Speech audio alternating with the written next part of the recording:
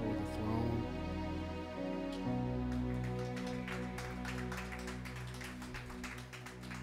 I've been looking for like an official name for the team. Right now, I've been saying Mandy and team. And these ladies, they participate in a worship night every fourth Friday down in Rock Hill called Worship Unplugged. So I would encourage you to go on to Instagram and look up Worship Unplugged every fourth Friday. Amazing atmosphere of just worship of everyone. So thank you, ladies, once again. Good morning, everyone. Good morning, good morning. We will release our children now to Sprouts, which is our children's ministry. Thank y'all so much. Hey, Manny. Hey, Amadeus. Good morning, everyone. Good morning again. First, I just want to say, here at the place, we are blessed with some great people who come to serve and come to operate. I mean, Chris and Crystal, y'all need to be somewhere on somebody's stage or on somebody's TV or something. First of all, y'all not only look good, but y'all operate just with enthusiasm and with professionalism. And then Dr. Sophia, I could have just sat down right there. That was amazing. And just allowing the Spirit to, I know, Dr. Sophia, you're a little bit of a perfectionist, and you like things in order. So for God to come and wipe all that away and then just be obedient to just move by his leading is amazing. So, amen.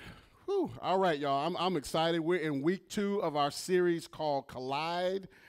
Which is basically dealing with our faith in the current culture, which is kingdom culture over the worldly culture. And I don't even really need to talk about it. All you got to do is turn on the TV, look at the news, go on social media. The kingdom is being attacked by the things of this world. So last week was week number 1, which we looked at standing firm in our faith. We looked at standing firm, and we understand that the worldly system and their values and their priorities are very different from that of the kingdom. Very, very different. And what we come to know that the things of the world sometimes can be seductive. They can be enticing. They can kind of try to draw us in. And we've all been drawn in by things that aren't necessarily the best for us. And what we learned last week is when we get drawn into those values and those ways and those priorities, there's no consistency there. They're unstable, and it's not a firm foundation to stand on. We also talked about how do we pursue the things of God, and we said that we need to be led by the Holy Spirit. We need to be led so the Holy Spirit will lead us into the abundant life of Christ. See, Jesus gave his life so that I could have mine. But he didn't desire that we have a mediocre life or that we just get by, but he desired that we have that life and that we live it to the fullest, not on the other side, but right here on the earth. He desires that we have a good time in him. Amen? So Jesus begins this process within us. He begins this process that takes each one of us from where we are, which for the most part is a self-centered life. Burger King, have it your way. Or I like this one, do you. That's a big one. Do you. What is that? Whatever it is that you want to do you. He takes us from a self-centered life to a life that is secure and firm when we stand in him. But people always say, well, Jesus loves us just the way we are. He absolutely does. Jesus loves you just as you are right now. But you know what else? He loves you way too much to leave you there. So I believe there are 3 things that God wants us to do to move us forward as we build the foundation living in faith. And the first one we're going to talk about today is being transformed. Check this out.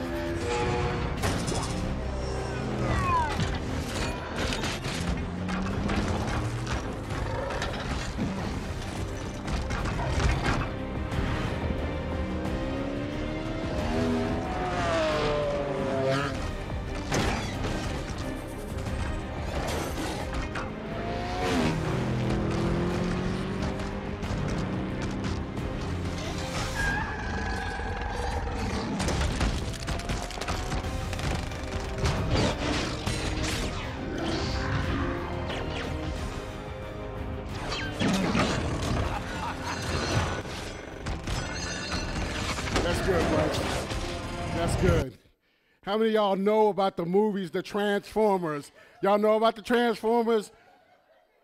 Man, I was ready to just sit down and get all locked in. Man, the Transformers, they were a really popular movie back in the day, and people, they were watched repeatedly on Netflix and YouTube and so forth. And the reason these movies were so successful was the whole idea about a transformer. An ordinary car would transform into a being that had superhero abilities. That when it's an ordinary vehicle, now it had superhero powers. And let me ask you, who wouldn't want the ability to transform on demand, to be able to change and shift on demand? Well, I'm here to tell you that all of the essential things that you need that are to transform or for transformation, the Creator placed them inside of you. You didn't see them have to go somewhere to a store or anywhere. They transformed on demand. Everything was already inside. And so when we think about transformation, and this word transformation is probably used the most when we talk about weight and weight loss. You hear that word, oh, the great body transformation. They transform themselves. That's where we hear it the most. And which ones are the ones that we look at the most? It's not where somebody lost 30 or 40 or 50 pounds, which is amazing, because by show of hands, who would like to lose 30 pounds right now? Right now. It doesn't sound like a lot, but right now. Not you, KP. Not you, KP. But we look at those who have lost over 100 pounds and we say, wow, what an amazing transformation. Well, I'm here to tell you, I believe God that has the desire to do the same work in your life. He wants to change you from where you are to what He has called you to be. And so sometimes we get really caught up in the patterns of the world and the sinful nature of the world, and we know in our heart that it's ultimately not going to fulfill us. You know, when I want that butter pecan ice cream at 9:37 at night, and instead of getting one scoop, I get about 6 scoops. You know, I was telling somebody I've changed the way I've decided to eat because God has been speaking to Pastor Pearl, and I'm saying this out in front of everyone. He's been speaking to us about changing our bodies because the work that He has for us to do, we need to be healthy. We need to be healthy. I know for me, going cold turkey don't work for me. I can't go cold turkey on anything. So what I've done, I eat 2 cookies instead of 12. Moderation. I eat 2 cookies instead of 12. I don't think 12 of anything is too good for you anyway. But anyway, God knows best. And I'm going to give you a verse in the Bible that describes it very, very good. Well, oh yeah, I forgot I got a PowerPoint. I got my man back there. So our scripture for today is Romans 12:2. And as Mandu was saying, I love that, very familiar scriptures in the Bible, but sometimes we get caught up in becoming familiar with them. Or if the pastor brings up, or anybody brings up a scripture and they start quoting it, you finish what they said and you already got in your mind formulated what they're going to say. The thing about scriptures, the more you read it and the more you have relationship with the scripture, the more God will reveal to you. Quick little Bible note for those who like to study your Bible. When you're looking at scripture, there's 3 things. One, you need to figure out who's talking, who is speaking. The second is, who are they talking to? And finally, what are they talking about? You need to look at those 3 things when you're looking at scripture. All right, let's read. And actually, I'm going to read 5 translations today. And I want you to listen really carefully or follow along, write notes, whatever you want to do. Romans 12:2. First version is the NIV version. Do not conform to the pattern of this world, but be transformed by the renewing of your mind. Then you will be able to test and approve what God's will is, His good, pleasing, and perfect will. NIV. King James. And be not conformed to this world, but be ye transformed by the renewing of your mind, that you may prove what is that good and acceptable and perfect will of God. That was the King James. New Living Translation. Don't copy the behavior and customs of this world, but let God transform you into a new person by changing the way you think. As a man thinketh, so is he. Then you will learn to know God's will for you, which is good and pleasing and perfect. Now, the next two versions are ones I always go to the King James or New Living Translation to get my foundation and get my base. But then when I want to hear a little bit more and I want to get some adjectives on it, add a little spice to it to make me really get it in the mind, I go to the Amplified. The Amplified says, and do not be conformed to this world any longer with its superficial values and customs, but be transformed and progressively changed as you mature spiritually. Because you might think one way when you're young, but as you mature spiritually, your thinking should begin to change. By the renewing of your mind, focusing on godly values and ethical attitudes. Focusing on godly values and ethical attitudes, so that you may prove for yourself. Can't nobody else prove it to you. I don't care how much Pastor Ed says something and gives you the word. I can't prove it to you. Nor should you just believe what I'm having to say. You should go and study the scriptures for yourself, so that you may prove for yourself what the will of God is, that which is good and acceptable and perfect in his plan and purpose for you. That's the Amplified. And finally, the Message. The message really gets in there. And the Message, this one is verses 1 and 2. So here's what I want you to do. God helping you take your everyday, ordinary life, your sleeping, eating, going to work, and walking around life, and place it before God as an offering. Embracing what God does for you is the best thing you can do for him. Here we go, verse number 2. Here we go. Do not become so well adjusted to your culture that you fit in without even thinking. When you're around in a crowd of people, do they know, and I'm not saying you got to go quote scripture, but do they know you're a believer? Does the light shine in you, or do you fit in so well that they start talking about this, that, and the other? Or does your presence make their demons uncomfortable? Let me just go back to that. Don't become so well adjusted to your culture that you fit into it without even thinking. Instead, fix your attention on God. You will be changed from the inside out. Readily recognize what he wants from you and quickly respond to it. Unlike the culture around you, always dragging you down to its level of immaturity. God brings out the best in you, develops well-formed maturity in you. I would just encourage you to go back and study Romans 12 and 2 on your own. There was so much in there. I really don't need anything else. I could stay right there in those scriptures and break it down word by word. Anyway, that's our foundational scripture. So today, Paul, in that one verse, Paul is giving us an equation. First, there's subtraction, then addition, and finally, an outcome. So let's break this down. Today, we're going to do scripture mathematics.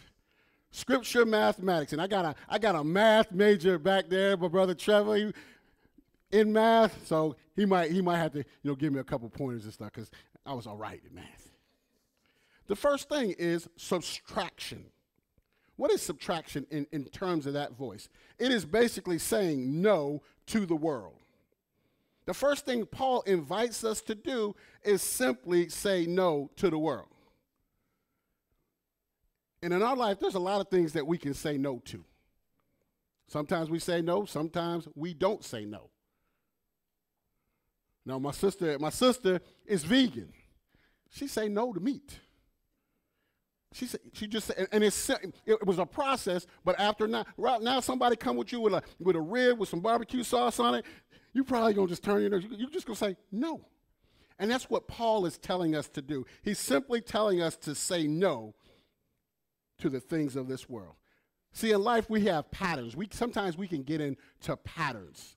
And sometimes they're healthy patterns, and sometimes they're not so healthy patterns. For example, some people, they may wake up early, grab a cup of coffee, spend time with the Lord, do a workout, all these things. Those are healthy patterns. But sometimes we get into unhealthy patterns. Sometimes we get into things that take us off key. I used to coach high school football, coached for about 10 years. And if anybody's been in any type of sports locker room, especially from the male side, can't speak on the female side, but there's a lot of inappropriate conversations going on in the locker rooms. It's a lot of cussing going on in the locker room. It's a lot of stuff that's unhealthy. And I stopped coaching for a period of time when my youngest daughter was born. Pastor Pearl, she needed some help, and so I took some time off, and I helped out and was around the house. But then after a period of time, I wanted to go back to coaching. Well, when I started changing my life for Christ, I stopped cussing. I stopped cussing, and then actually, funny thing is, cussing actually used to make my skin crawl. So I had stepped away. I had changed the pattern. But when I went back to coaching, and I want us to be careful as believers, because sometimes, we go into a situation, into a scenario where we think we're going to change the atmosphere and shift and change everything, and we end up getting shifted and changed. I went back into coaching and around these guys, and I had mad love for them. And I didn't have I didn't have an expectation for them, and they didn't have an expectation that they were going to change who they were. I can tell you within a matter of a couple of weeks, the words was flying, the F-bombs was dropped. It was coming out. And it wasn't even confined to the locker room or to football. Pearl's looking at me like, what in the world is going on? I was letting stuff slip at home. And then I got into the pattern of that. And then I got into a pattern of unhealthy drinking. Some people have a sip of wine or a beer here, there. Everything in moderation. All things aren't expedient to me. Everything is lawful unto me, but everything is not expedient. I got into unhealthy drinking. There's such a thing as unhealthy drinking. There's a thing as unhealthy eating. 12 cookies is not healthy. And then I began to, cussing, now the drinking, and then now the thoughts that weren't really coming before began to come again in my mind. I had developed an unhealthy pattern. I was falling in. I was actually fitting into the coaching system without even thinking about it. We can't allow the things of the world to overtake us. There might be some things in your life right now that you might need to have a conversation with. I think it's healthy to talk to yourself. I think it's healthy. Some people say it's not. It's okay to talk to yourself as long as you don't answer back. Who else gonna answer if it's just yourself? And how about we do this? And we talk to those sins. Hey, and I'll use one, the big sin. I'll use the big sin. Fornication. You're in my life right now. You're causing me all kind of havoc and roughshod in my life. But I am saying no to you. I am saying yes to the word of God. I am moving you out of my life, and I'm moving forward. Let's have a conversation with that unhealthy pattern or that thing that we need to say no to. Because sometimes we need to hear our own words come through our ear gate. That's why it's important to read the word of God out aloud. Faith comes by hearing, and hearing the word of God. It's nothing more important than hearing you speak the word of God over yourself, over your family, over your children. You might pray for your children every night, but do they hear you speak the word of God over them? You might pray for your spouse all the time, but does she hear you, or does he hear you speak the word over them? So we got to talk to it, and you got to convince yourself that they're gone. In advance, telling that sin whenever it comes up, the answer is no. You can't have my life. So whoever's having an unhealthy life right now, the first thing we got to do is we got to subtract. That word says do not. When I hear the word not, I'm thinking take away, don't do, subtract. We have to say no. That's point number one, subtraction. Saying no, conforming to the world, following their customs, copying the behavior. Point number two is addition. And in this case, addition is following yes to the way. So if any of you, I know Rebecca, Bible scholars, back in the day, those who followed Jesus were following the way. That's what they call it, the way. When you follow Jesus, it was called the way. So we are saying yes to the way. See, in Romans 12:2, Paul seems to be concerned about how we think. How we think. Our thinking is one of the most important things. It's where we get our growth potential. And sometimes the temptations of the world, they begin with a thought. You know what? It's Thursday. It's about 7:30. I'm going to just check on her to see how she's doing. It begins with a thought. I'm just going to see how she's doing, I'm just going to be a believer of Christ. I'm just going to see how she's doing, let her know that we love and care for her. Next thing you know, you're in your car, you're driving. It only began with a thought. Got to say no to that and then yes to the way. How do we do this addition? We had to have the right type of thinking, the right thought process. And how do we do that? We do it by putting positive things in our life. So we're talking about transformation, and transformation requires a change agent, right?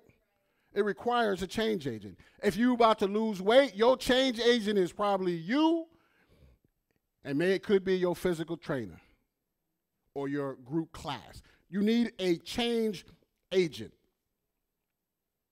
Well, who's our change agent for transformation? Because we're not talking about just necessarily losing weight. I've been saying, I saw a little TikTok, I think it is. The lady says, I'm about to lose weight, y'all. I'm about to lose weight. But before I lose weight, anybody out there like me chubby? I thought that was funny. Anyway, our change agent is through Christ. Through Christ. Did you say yes, babe? You said, okay. Yes. Christ. So first, our change agent is Christ. Well, first, when we become into Christ, we are baptized into Christ. The first baptism, when we say that we're believers and we believe that he died, he was buried, and he rose again, we are baptized into the body. Christ is our change agent. Once we have come into the body, then we are spiritually circumcised. That's not a male thing or a female thing. That is the removal of sin from our life. We have to be buried and raised with Christ. We got to believe that if Christ died, I also have to die to self. Hard, though. Hard. I like self. I like what self likes to do. And then finally, we've got to renew our spirit. Our spirit is renewed. Our spirit is renewed when we come into the body of Christ. Point number two is we've got to do it. Here's where the addition comes in. It comes in with the renewing of the mind. If you look at Romans 12:2, it says, do not be conformed, but be ye transformed. Let's change that word but. Let's change it to also. The addition. Be not conformed. Also renew your mind so that you can be transformed. That's the addition part, renewing of the mind. The word of God says, let me hide your word in my heart that I might not sin against you. That is the renewing of the mind. What is the renewing of the mind? What does that mean? What does that look like? In Colossians 3, chapter 3, verses 1 and 2, it says, setting our minds on the things above. It means that we're not focused here on the things in the earth realm. Does that mean we walk around in the clouds? No, but we're always in a mindset where we're talking with Christ. We're seeking to do what he wants us to do. And guys, I've said this before. I will continue to say it. If Christ wants us to have the abundant life, and he wants us to live it right here and where we are, and he created these bodies, and he created these motions and feelings, he wants us to have fun in this life. He wants us to enjoy this life. It's okay, Christians, to go to the movies. It's all right, y'all. It's okay to play cards, y'all. Keep the gambling out, but it's okay to do some of those things that we have been steeped in religion and tradition, and we take those things on and then we try to put it on other people. God wants us to have an abundant life, and he wants us to have joy. So we must set our things on the things that are above. In Romans 8:5, it says, setting our minds on the things of the Spirit. That means walk not in the flesh. Walk not in the flesh. The lust of the Spirit, the lust of the eyes, and the pride of life. Those are the things that get us down. The lust of the Spirit, the lust of the flesh, the lust of the eyes, and the pride of life. We must focus on the things of the Spirit, focusing on the fruit of the Spirit, love, joy, peace, all of those things. We've got to continue to feed our mind on the Word of God, prayer, and fellowship. This part right here, this is important, y'all. This is important for us to fellowship, or koinonia, which is authentic fellowship. We got to do this together. The Bible talks about this concept in Psalms chapter 1, verses 1 and 2. It says, blessed is the one who does not walk in step with the wicked, or stand in the way that sinners take, or sit in the company of mockers. Subtraction. Take it out of my life. And sometimes we don't even need God to tell us what those things are. Sometimes we know what they are. We know exactly what they are. Man, I can tell you myself, I have been transformed. There are a couple people in here, one in particular, we kind of talked about it, the math teacher. He has seen the side of me that y'all be like, is that Pastor Ed? Wow. I mean, I know you probably would look up here like, my nickname in college was Wolf Top. I know he looked like, is that Wolf Top? I remember when. But you know what? And this is important for us. My brother, who was there during that time and saw all the dirt and all the filth and all the nastiness, I just said that, he never brings it up. He sees me now where God is. Make sure as you move forward in your transformation, if you've got to subtract people, go ahead and subtract them out of their life. Get with people who are going to be your best cheerleaders, who are going to encourage you to move forward. I didn't even finish my scripture, but it says, but whose delight it is in the law of the Lord, who meditate on his law day and night. Meditating day and night. This book of the law shall not depart out of the mouth, but y'all shall meditate on it day and night, that you may observe to do. So I'm reading the scripture to observe, to see. I also, because we're reading it, I said to hear, to observe, to do all that is written therein. I don't want to just read it. I want to get it in me, and then I want to, boom, I want to walk it out. So David is a walking, talking example of the importance of meditating on God's word day and night. God's desire is that we not just have the word near us, but actually in us, in our minds, in our hearts, and throughout our lives. It is only with a renewed mind that we can have full transformation. With a renewed mind. Point number three is We talked about subtraction. We talked about addition. We said no to the world. We said yes to the way. What is the outcome that we're looking for? What is on the other side of the equal sign? It's transformation. We want God to transform our lives. And I'm going to quickly run through this, a couple things about transformation, and then we're going to get out of here. Transformation, the word, what does the word mean? The Greek word is metamorpho. It's literally where the word metamorphosis comes from. The literal translation says to change into one form, to change into another form, used to describe a change in form. What's one of the most dramatic changes in form that we know in the natural world today? Caterpillar to the butterfly. It's dramatic. It's not only a change in appearance, but it's a change in character. Man, the caterpillar is slow, it's sluggish, it's doing its own thing. The butterfly is beautiful, it's elegant. It's a change not only in appearance, but change in character. You know, it's funny because they talk about when people lose a lot of weight and they really transform their lives from a weight perspective, they say the confidence level. They not only look different, but they act different.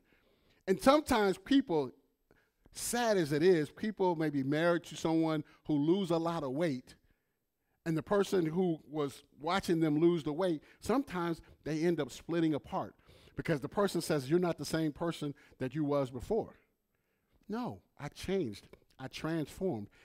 See, that transform of losing all that weight, it's an inside-out thing. It's not just I changed my diet and I exercise, but I had to change my thinking.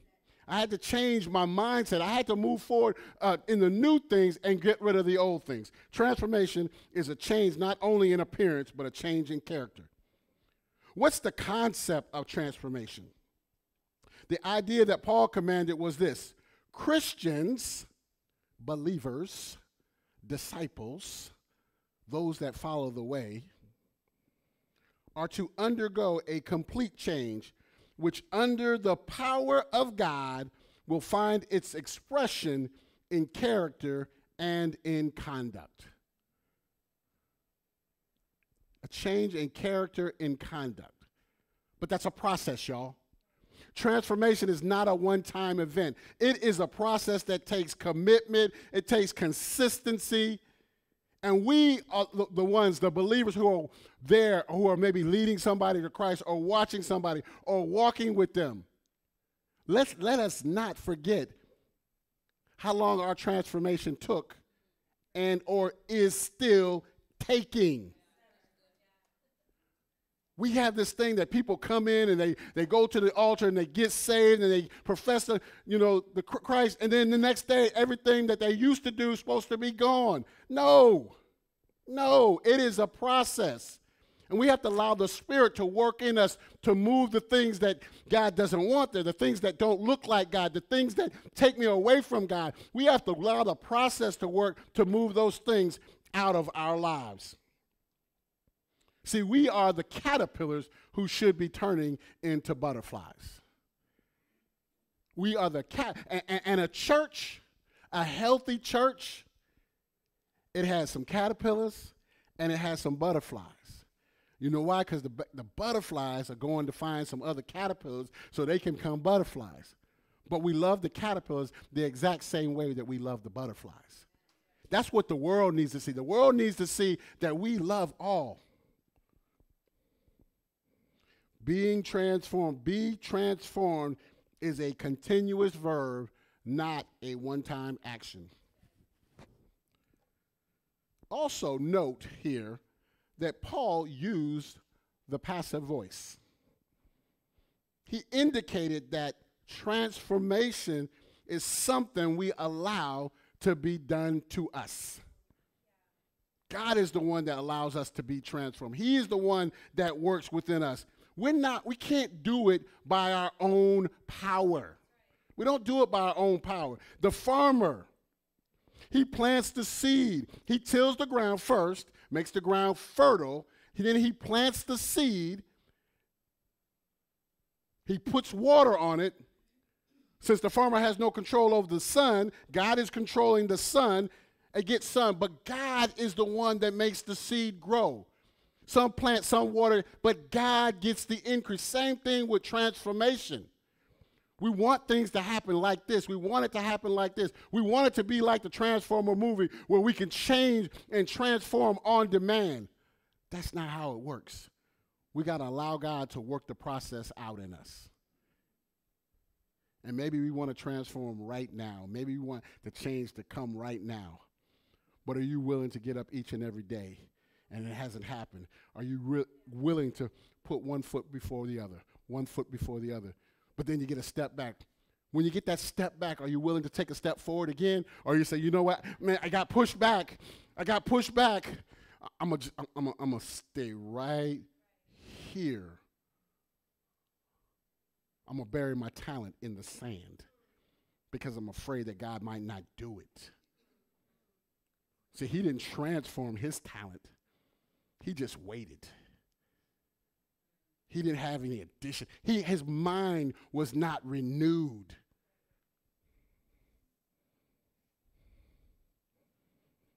We got to submit to God's power and his grace for true transformation. And then transformation is an imperative. What does that word mean? Oh, imperative. It means it's essential and it's important and it's urgent. Transformation is urgent. God wouldn't have put it in the scripture if it wasn't important. And here at the place, that's connecting in community through Christ. So the change agent for transformation, change by renewing our mind, changing our thinking, saying no to the ways of the world for what? Abundant living through him, through Christ. What's the motivation? I'm going to speed through these. What's the motivation for transformation? The mercies of God. In verse number 1, he tells us, I beseech you. It's the mercies of God. The nature of our sin and our need for God's mercy. That's the motivation for transformation. His grace in sending Jesus to overcome sin. Guys, we pass by that so often. I just tell you about my filth. I didn't tell you the details, but I talked to you. It was bad. But he sent Jesus for me. And for you, and you, and you, and you. He was more than able to do. Not only was he able, but more importantly, he was willing. Jesus was chilling with the Father. He was cold chilling. They probably wasn't watching Netflix. They was probably watching, Showtime or something like that. But he said, I will get up. I will go. I will put on flesh. I will take upon the sins of the world. I will go into the garden and I will sweat blood. He said, God, if this cup can pass me by. So it was hard, y'all. The part of the Godhead bodily, it was hard for him.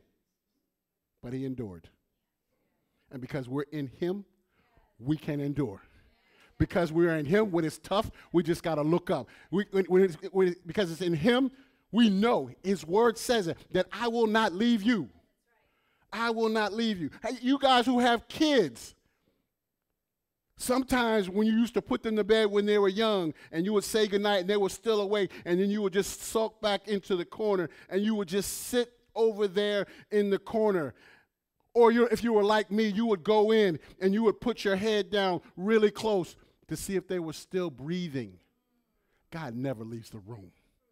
He never leaves the room. He is watching over you every moment of your life. He desires only good things for you. The love of Christ. God, I just talked about that. He came, the love of Christ. Such love compelled Paul to live for Jesus. He says in Galatians 2:20, he says, I have been crucified in Christ, and it is no longer I who live, but Christ lives in me, and the life which I now live in the flesh, I live by faith in the Son of God. It is the love of God. And finally, the last motivation for transformation, is It's the only alternative. It's the only alternative to being transformed in Christ. Because guess what? If we're not transformed in Christ, we'll be transformed by the world. We'll be conformed by the world. The word conformed is suke maximo. It's the Greek word suke maximo, which means to be conformed to another's pattern. Whose pattern are we going to be conformed after? Whose pattern are we going to be conformed to? Y'all, I done seen some Christians, and I know y'all done seen some Christians. You're like, whose pattern are you for? You just as mean and nasty, and somebody put you out in the greeter space? Are you serious? On the welcome desk? Man, you need to be in the back somewhere until you can be transformed.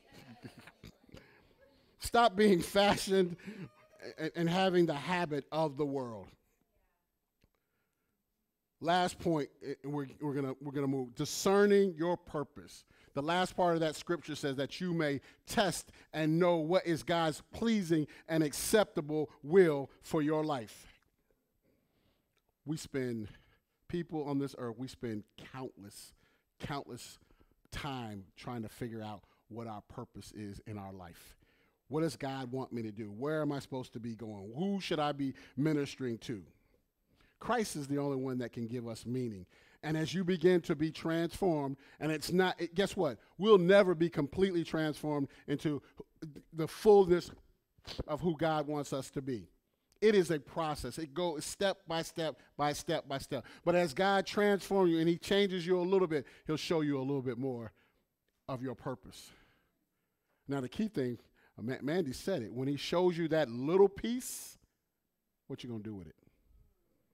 What you going to do with it? Chris has already left. Chris was up here doing the welcome. And this brother, he played college football, very dynamic, gregarious person. He said he got a vision about wanting to be a DJ. He got a vision. Had never done DJ. Got a vision about it. Talked to his wife, said, hey, babe, I need a little bit of cash to get this started. Can we pull some money from here and there? And he got started with the little thing that he heard. And then what did he do? He began to practice. He would get on Facebook Live, and he would practice DJing, having no experience, no skills at doing it. And some people were very helpful, and some people were like, boy, what are you doing? Get off my screen. But he did that, and he began to transform, and God began to show him his purpose. He began to walk it out. Let me tell you, that brother stays booked right now. He has to put time to not get booked so he can spend time with his wife, because he took that little piece that God showed him. Mandy said it today. What are you going to do with what God has told you, he has shown you? When are you going to write that book? When are you going to start that business?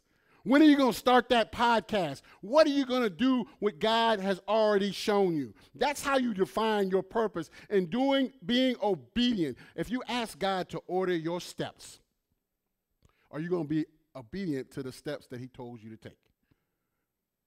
I've already been disobedient.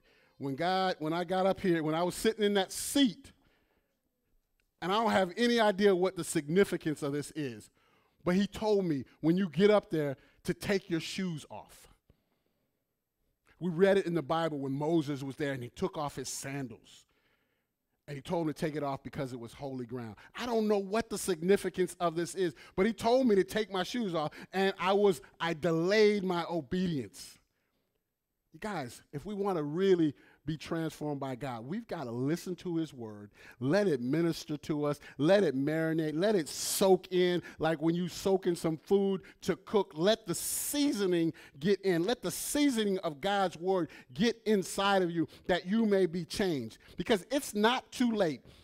As long as you have breath in your lungs, it's never too late to have a profession of faith. I know we're talking about faith, but what is it, Pastor Ed, what does this have to do with faith? We have to have faith that we can be transformed in God's presence. We have to have faith that we can be transformed by his word. We have to be faith that he will do what he said he would do. Some of us are looking to have vibrant faith We got to have it through relationship with God. Some of us, our faith has gone cold. Our relationship has gone cold. We have to reinvigorate it, reignite it. We got to stop letting the distractions of this world collide, crash, knock off course that which what we know in our spirit God is doing in our lives. And as a wrap up, the last thing I'll share with you, it talks about be not conformed to the ways of this world and the ways of our culture. As believers, God is saying, do not be conformed to what I perceive God to be. We all have God talks to us and he speaks to us, and we've become comfortable with that. Hey, this is God, how he speaks to me in dreams, or he speaks to me in pictures, or he speaks to me this way. And he'll probably continue to speak to you that way. But we've got to open up our minds. We've got to say yes to the way that he may speak to us in a different way by the renewing of our mind. You can. Yep. I love this. This is how we do things at the place. Can you hear me? Okay. So when Pastor Ed did that, I was immediately reminded when I was an undergraduate, I studied art history. And I had a moment in class where we were like studying all this ancient stuff, you know. And someone put on the screen something called King Narmer's palette. It was a palette. You can look it up. It was a palette that they would use in Egypt to like do the makeup, you know, for the pharaoh and stuff. So it was this very like ceremonial. It may not have even been used that much, but it had a little place for the eye makeup that they would put on the pharaoh. But what's interesting is if you flip it over, it had all this fancy art. And some of the art that they had on it was the pharaoh standing at one end and his enemies all sprawled out behind him. But what's interesting is the pharaoh didn't have any shoes on. Behind him, his servant was holding his shoes. What's interesting is taking off the shoes. And I was like, how do we not know this? In Egypt, at least according to this palette, I don't know how it relates in time to where Moses was. But in Egypt, in that palette, they're showing that to the Pharaoh, taking his shoes off was a sign of victory, that it was holy grounds because his enemies were in front of him. So when God spoke that to me, I'm like, how did we not know this? And it was actually the professor who pointed it out was a believer. So he had kind of made this connection himself, Old Testament, and he was spirit-filled too, which is interesting. But the concept of what he was saying to Moses was take off your shoes, for this is holy ground. Now, we've seen that as God just saying, I'm speaking to you right now, Moses. But what God was also doing is stirring in him victory, his victory. Now, as Pastor Ed said, did he have the steps he had to take? Yes, but who was the one doing the victory? And how many times was he told no? Part of the reason why I wanted to say that today is because I believe that is prophetic for what God is doing here. For many of you guys, you may have been on the right path, and this is just a continuation. But I will tell you, you can ask my sons, this morning, like the past probably 3 weeks, but especially this morning, was like, it was one of those moments. And I believe that this morning is a burning bush moment for us. The fact that you're willing to do something very silly in our culture today, right? To prove the point that when you're talking about how we have to have faith in God, God does not leave us hanging. He speaks to us in our language. Hey, Moses, this is going to be really hard. Really, you're going to be told no over and over again, but I've already given you the victory. So this stuff that may seem impossible for us to do, how am I supposed to get rid of that and go towards that? It's not us. It's him, because he has already promised to give us the victory. Amen. Amen. Praise God. Krista, can you come play? Wow. So that just really just spoke.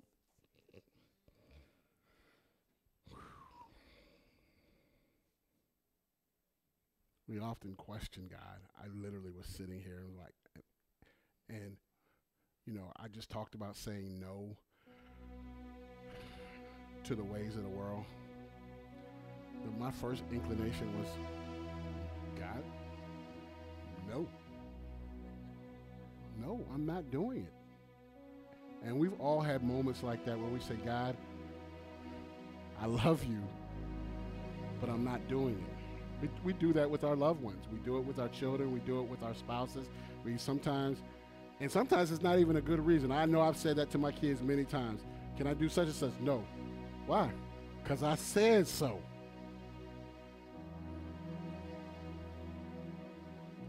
Thanks for raising your hand, Becca, and coming up. You know, most people would think, you know, that's unorthodox for someone to come up in the midst of a sermon. But it spoke to me, and I'm sure it spoke to somebody else, and not only here present, but spoke to somebody out there watching via live streaming. Transformation is not an easy process, y'all. Transformation is not even things that we say it in church, but are we really committed to see it happen? God is calling us to come into his space,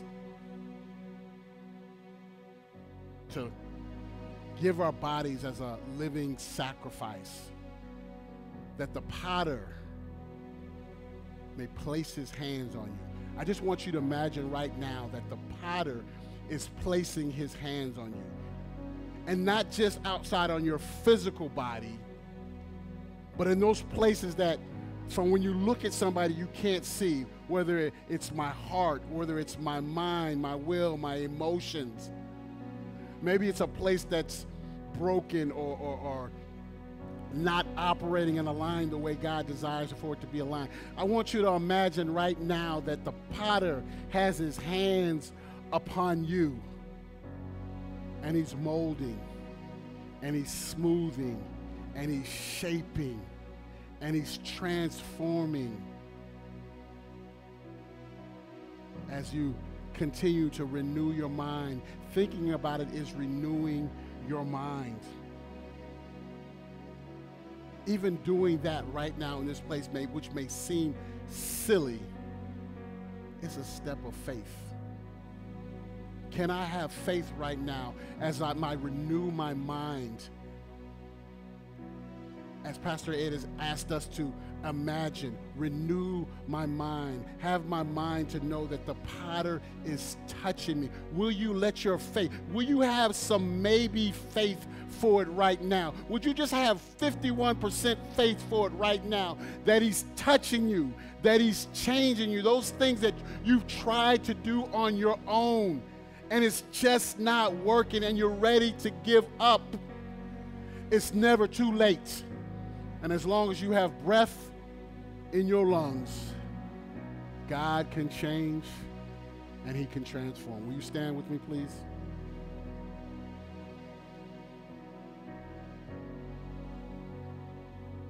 This morning we've talked about a lot. We've talked about scriptural mathematics. We've talked about subtraction, which is saying no to the world's ways, values, priorities. We've talked about addition, which is renewing our thinking. And we talked about God transforming. But allow that transforming to take place, we've got to be in right relationship with him. We've got to know him. And so some of you, many of you are already in relationship with him now. And you just want to continue that transformation process. Allow him to continue to work in you. But some of you don't know him. You've never met him. You've heard about him. They talk about this Jesus, but I don't know who this is. Today you have that opportunity to come to know him. So I'm just going to recite a few things. I'm going to ask everybody here, even if you're already saved, to recite them with me wherever you are, sitting at the coffee shop, in your bed. I just want to have you to recite them with me. Father, I thank you for sending your son Jesus, who knew me before I ever was. Thank you that he died for me. He was buried and rose again, that I might have life. Jesus, today I invite you into my life. that I might be in relationship with you, and that you may change me for the better. In Jesus' name we pray. Amen.